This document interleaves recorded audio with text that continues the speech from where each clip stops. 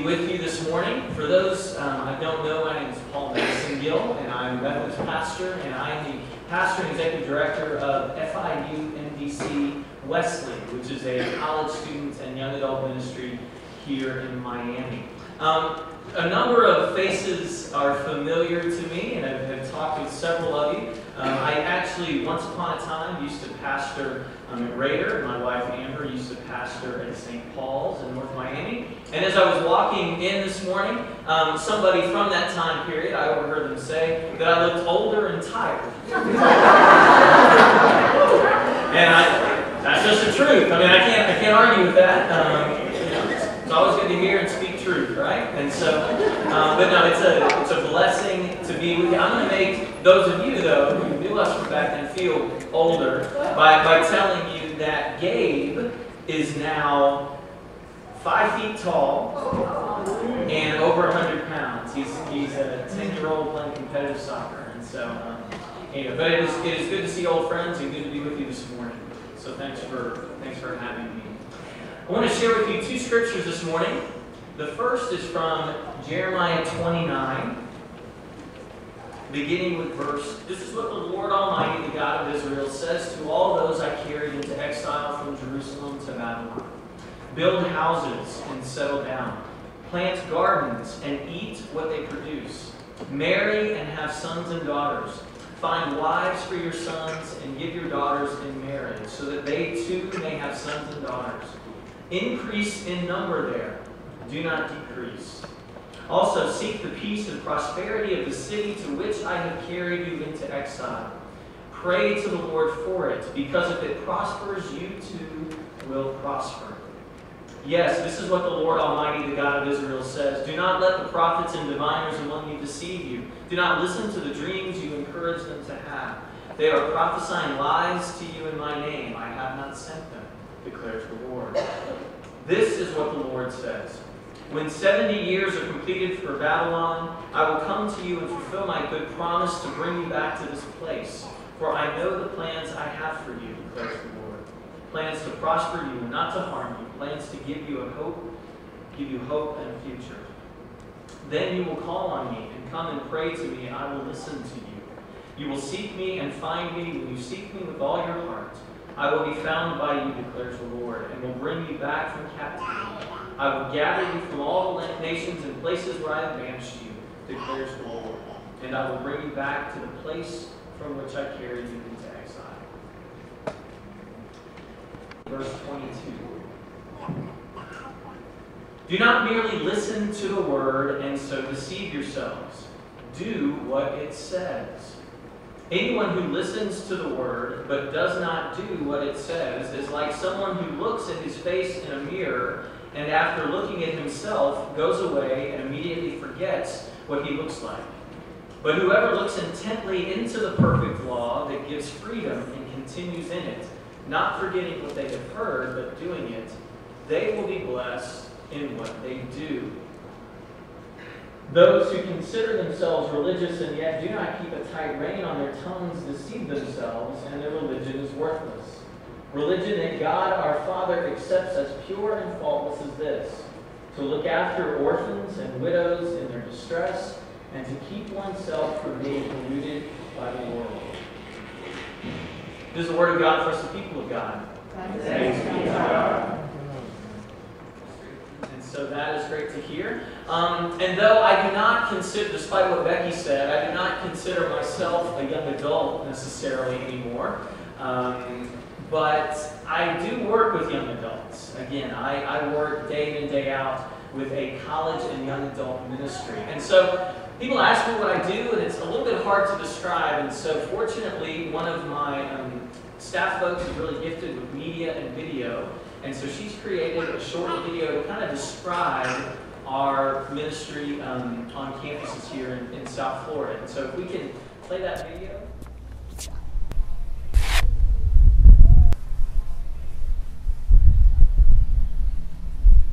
So now we climb. Who is Wesley? All we do is climb. And we'll just keep on climbing. Wesley is a community of students at Florida International University and Miami-Dade College striving to do three things: follow Jesus, love others, and change the world. We come from different countries, we have different denominations, and we hold different degrees. But the point is that we're in it together. Some of us have been on this journey a while, others are just beginning, and others are still questioning. But the point is that we're seeking. On campus you have a lot of other organizations and activities, but you don't really have on-campus ministries that are so community-based. They also teach you in ways that you wouldn't see things through. They give you perspective, and since not everyone at FIU Wesley is the same age, it's different life experiences that I wouldn't get being my age and my background. So what does this community look like on college campuses across South Florida?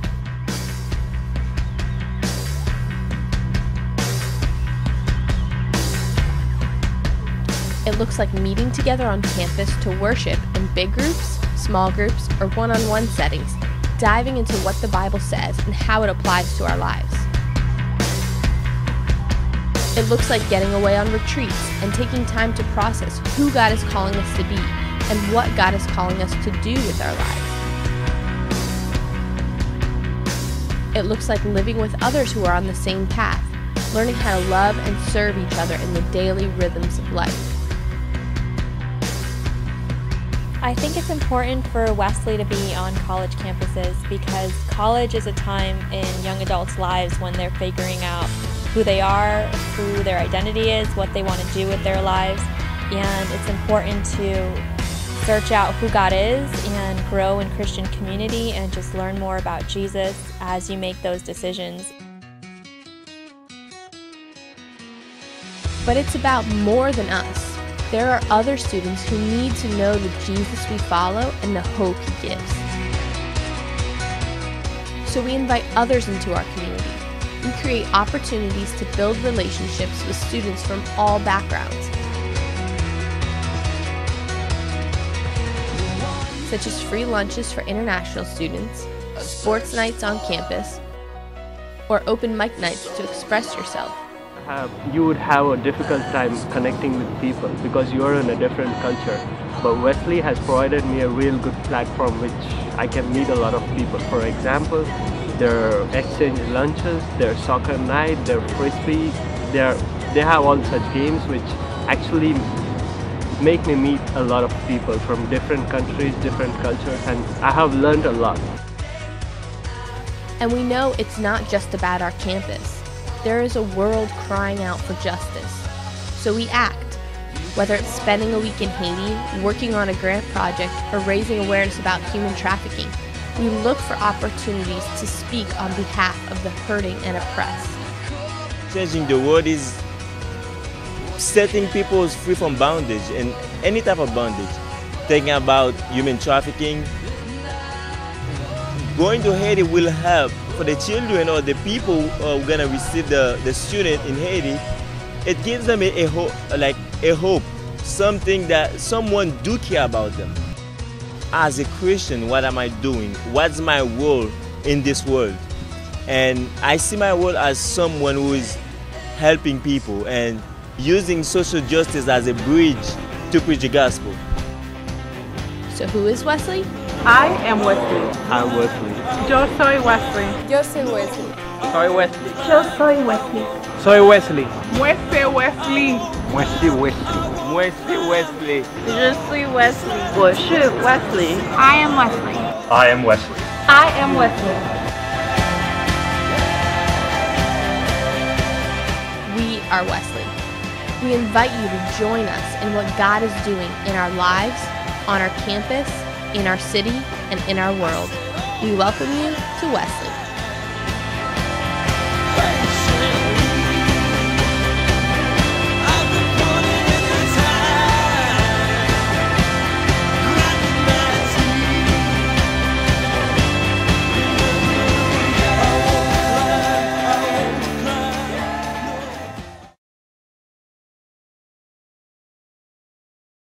That's what I get to do. I have the privilege of doing on behalf of our church. And so whenever I'm in a Methodist church, I always want to kind of share two things. One, and most importantly, is a thank you. Because all of what you just saw is made possible by local United Methodist churches like you. It's your prayers and your gifts through those things we call apportionments that make ministries like mine on campus, what are called extension ministries, make those ministries possible. And so thank you for that. The second thing I always say is that I know whenever I go anywhere in Miami that there are always people who are connected to FIU or Miami-Dade, whether it's faculty, staff, or students, or you're related to a student, or whatever the case might be. And I would love to visit with you after the service and talk about if what you saw stirs something in you and would like to get connected, or somebody else you know you want to try and connect. We're be happy to talk with you about that. Okay? All right, before we go any further, I want to invite you to pray. So let's pray. Lord God, we just give you thanks for this morning, the opportunity, Lord, to be in this place and to be in your word, to praise and to pray together. And I just pray, Lord, that your Holy Spirit will lead and guide this message. Lord God, that the words of my mouth, the meditations of everyone's hearts here will be pleasing and honoring to you. We pray this, Lord, in Jesus' name. Well, as I said earlier, I'm excited to be here, particularly on Young Adult Sunday, and am excited that you have such a thing as Young Adult Sunday, because as somebody who works with young adults, it's really, really important that the Christian community be paying attention to and get involved with what's happening spiritually among young adults today and in our city. I was doing some research recently and learned, and this surprised me, learned that there are 600,000, give or take, 18 to 34-year-olds in Miami-Dade County. 600,000. That, when you put it in perspective of all of the population of Florida, that means basically 2.5% of the entire population of the state of Florida is a young adult in Miami-Dade County.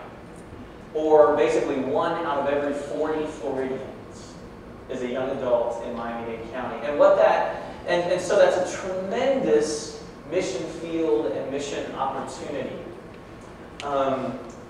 And so as a church that I've heard from Martin and others is really interested in finding ways to reach young adults and to be in ministry with and to young adults. I want to share some things with you this morning, and just a few words from my experience the last few years to kind of give you a picture of what that might look like. Okay? But I got to start by asking you this question. Do you really want to do this? Turn to somebody and ask you, do you really want it? Turn to somebody around you and ask you, do you really want it? And the reason I ask is, you know how when you're a parent, I know parents know what I'm talking about. You know when you're a parent and your child is like, oh, I really want this thing. And you're like, do you really want that?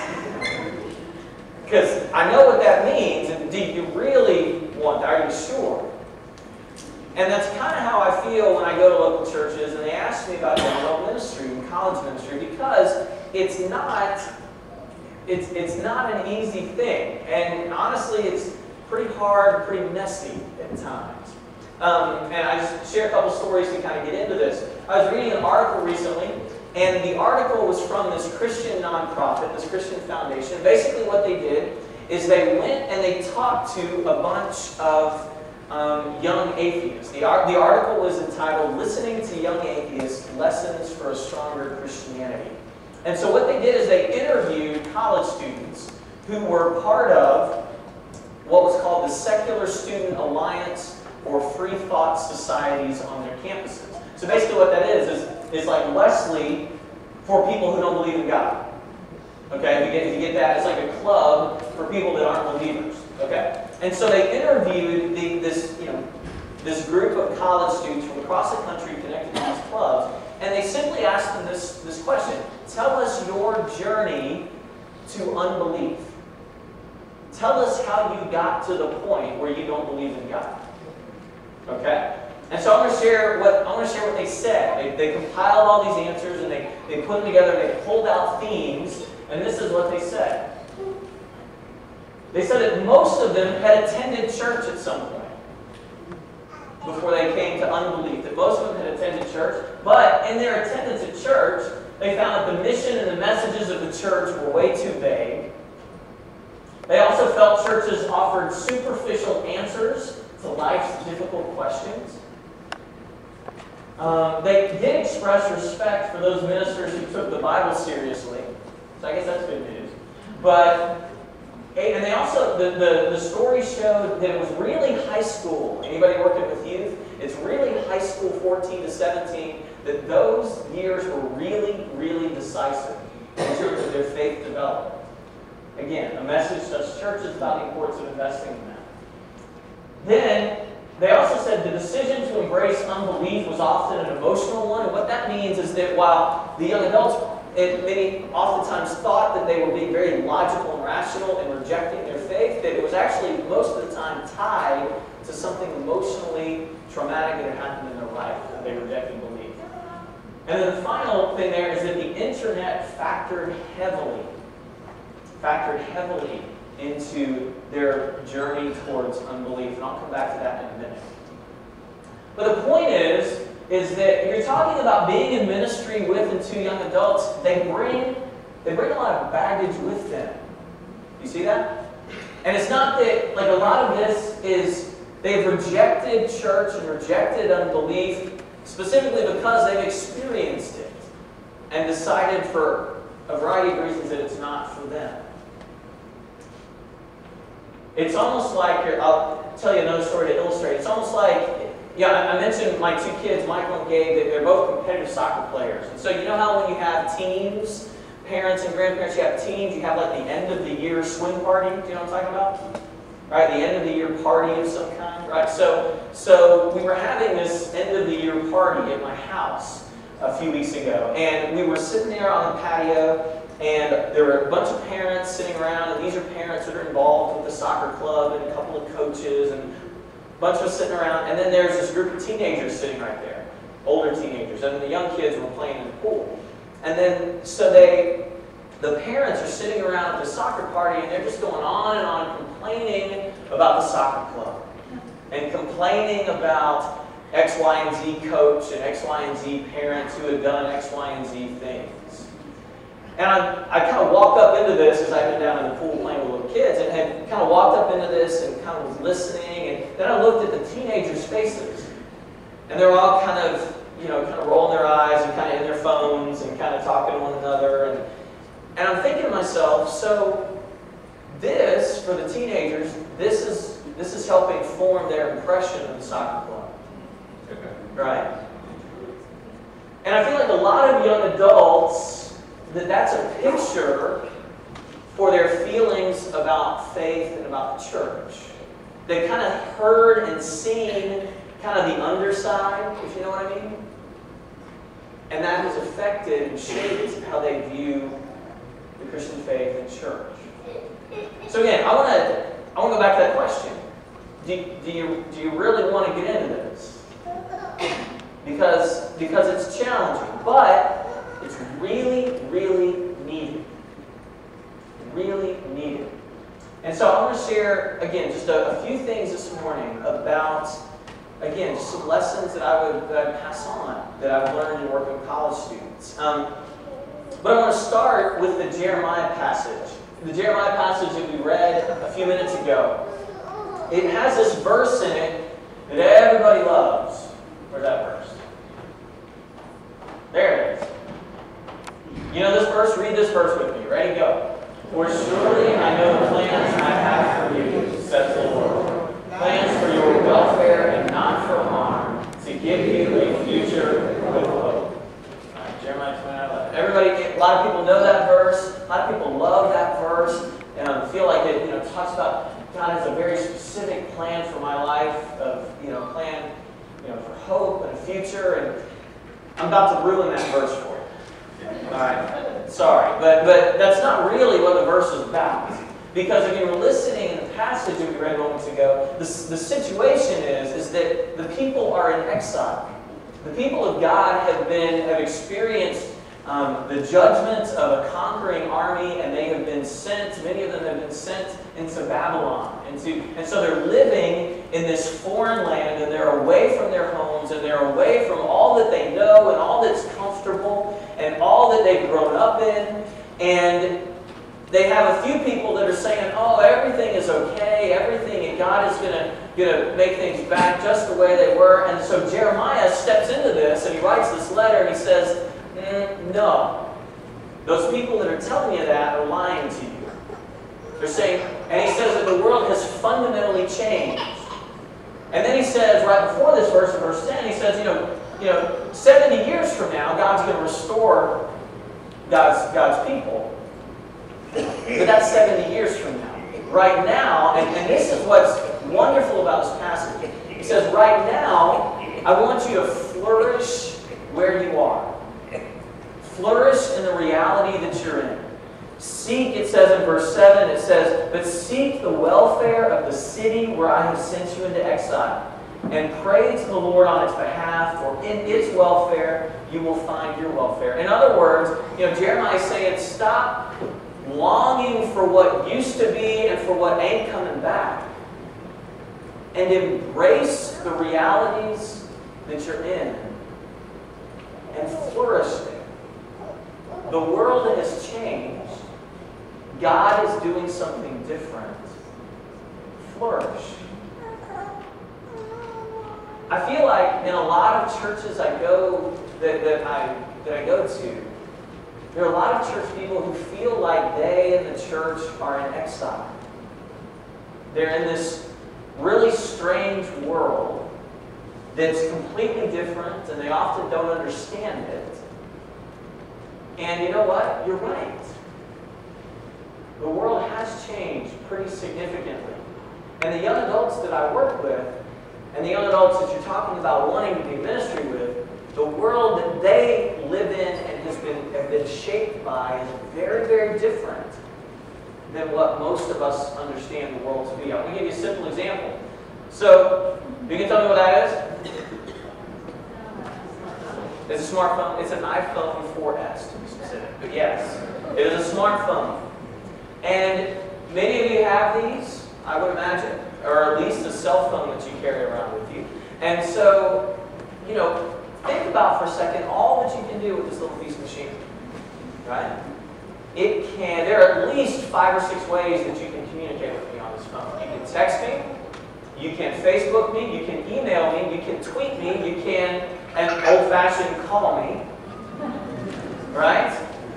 It's also, if I have a spare moment sitting anywhere, I've got games I can entertain myself, or in my case, entertain my kids, right? If I'm lost, how do I find out where I'm going? GPS, right? If I am trying to find something, if I have a question that I don't know the answer to, who do I ask? Sirius or Google, right? All of that is possible on this little thing that I carry around in my pocket. Okay? Now, for those of us that are older than 20, which is most of us, we look at this and it's like, oh, this is a convenient way that I can communicate. But somebody who has grown up with this, like the students that are coming into college, the very way that they understand what it means to communicate, what it means to form relationships and community, what it means to find out answers to your questions, has been shaped by this thing, right? And so, we have to understand that. And so when I'm trying to talk with young adults and students about what it means to communicate with God, prayer,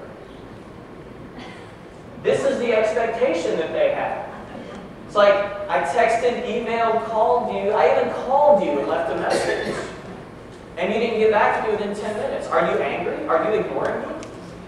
Do you see what I'm saying? It shapes who we are and our expectations and how we see the world in some really fundamental ways. All right, so we could talk for a long time about different examples of this, but the point I'm making is that the world has changed significantly.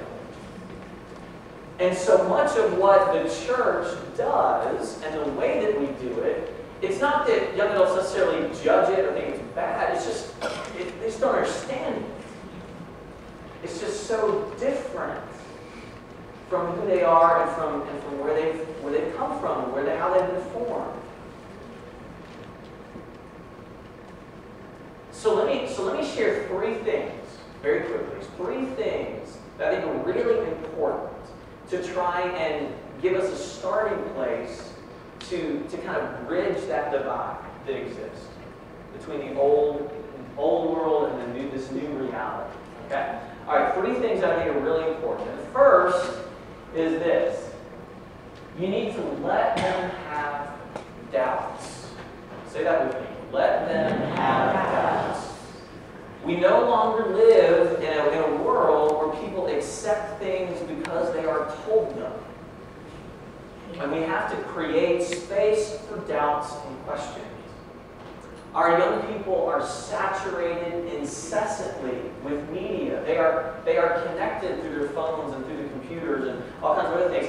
And what that creates is in a YouTube world where anybody who thinks they know something about anything can get on YouTube, and all of a sudden it's authoritative because it's on YouTube and it's out on the internet. Which of course isn't true. My 10-year-old likes to say 95% of the internet is lies. I'm not sure where I heard that, and I'm not sure that's the right percentage. But we live in this world where anybody can say anything and make any claim they want to because of the technological means at their disposal, and it can be widely disseminated, and that's really confusing.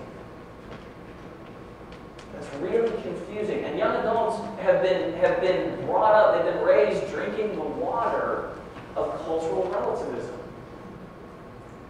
And so we just have to understand that.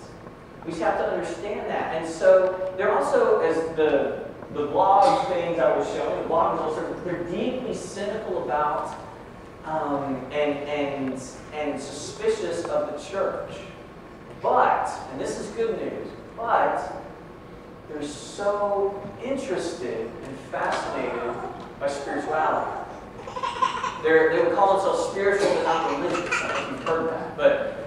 And they also are really fascinated by Jesus. The guy Sharif in the video, the international student, he grew up in India. He's a PhD student at FIU. He's connected to our ministry. I meet with him on a regular basis, and we're going to read the Gospel of John together this summer. And he wouldn't call himself a Christian yet, but he would describe himself as a follower of Jesus. Because he has encountered Jesus in the Word through encouragement from friends around him, and he has read the stories and the teachings, and he's absolutely fascinated by what Jesus teaches, and who Jesus claims to be. And so God is drawing him in, and I can see it, and it's beautiful. But he had to have a place where he could come with lots of questions and lots of doubts. Not a place that simply says they have all the answers. They have to let them doubt. The second thing is we have to be deep. We have to be deep. Turn to somebody next to you and say, you need to be deep. Don't insult your neighbor, just talk to them. Right? That you need to be deep. If you were paying attention a few minutes ago, and I know you were, on the 7 things, 2 of them were that the mission and the message of the churches was vague, and that they felt churches offered superficial answers to life's difficult questions. What that means is that young adults reject cliché Christianity. They reject it. I preach when we do gatherings weekly on campus, and I usually teach in series. And one of the series I did this year that was really well received was called 6 Things Jesus Never Said. 6 Things Jesus Never Said. And these are the 6, just in case you're wondering. Everything happens for a reason. God has a specific plan for your life. God will never give you more than you can handle. Love the sinner, hate the sin. Just ask and God will give it to you. And God helps those who help themselves. Now, Christians say this kind of stuff all the time. But that is cliché Christianity. Jesus never says these things. But these are the kinds of answers that we have grown accustomed to giving one another, and that young adults who are very savvy about what they're being told, they recognize this for the shallow cliches they are. And they reject it. Because there's way too much shallow in their lives already. When so much of who you are happens through a screen like this, or through a screen like this, you have to, there has to be,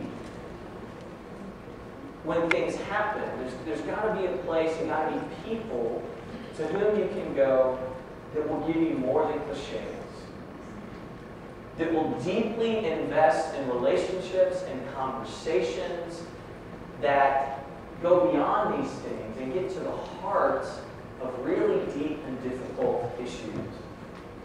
Young adults are very socially aware.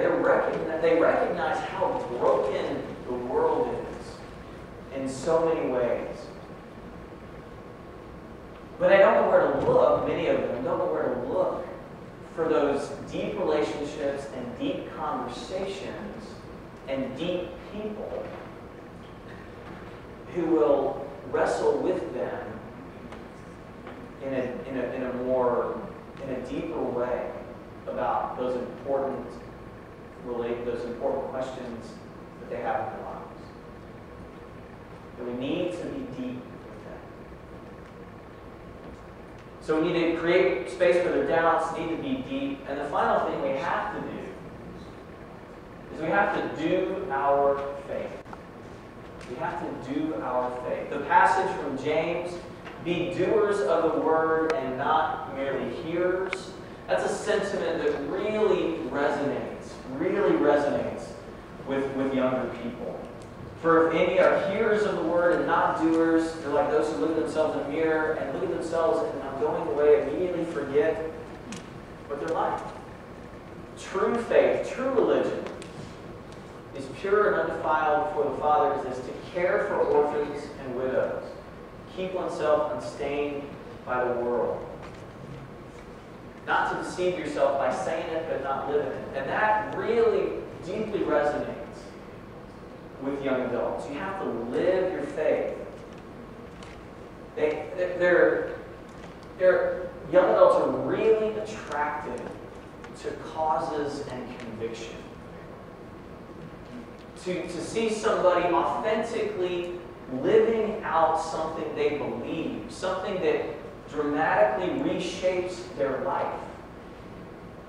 Really attract. And so what the church needs to get back to is embodying what it means to live out and practice our faith in our daily lives.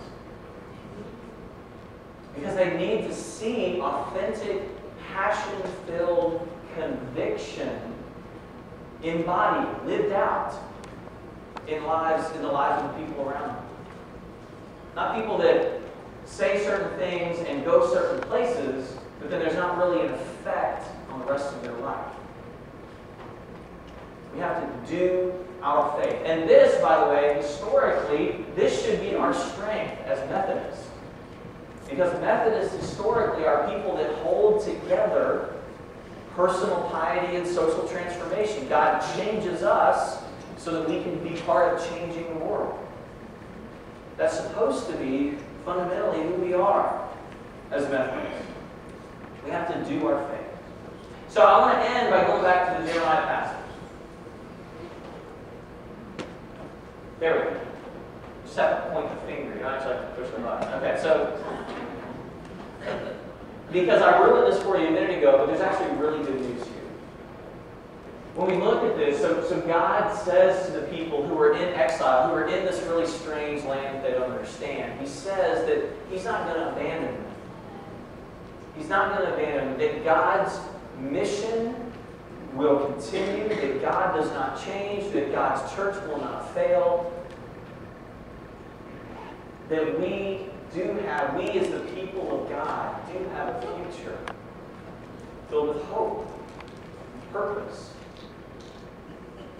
But it might be significantly different than our past.